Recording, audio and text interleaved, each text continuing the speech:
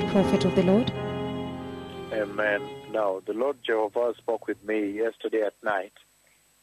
The past night, the Lord Jehovah spoke with me.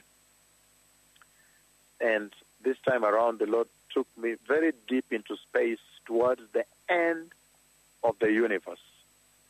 Towards the end of the universe. And He made me know this is towards the end of the universe.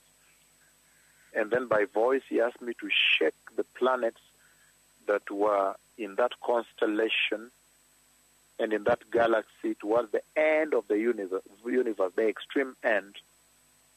And then immediately I lifted up my hand, the left prophetic hand, to shake them. They shook very violently and very dangerously, and there was a severe effect on the earth.